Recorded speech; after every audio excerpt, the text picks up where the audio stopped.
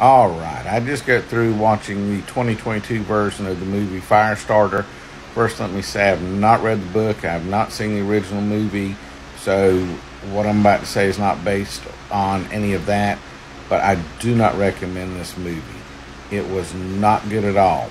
I know it comes from Blumhouse, and you know they're really into making horror movies, and especially those that can be aimed at a teen audience, because a lot of their stuff is PG-13. This is rated R.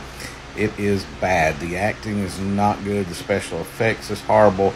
The first half of the movie seems like they decided they didn't want to spend any money on electricity.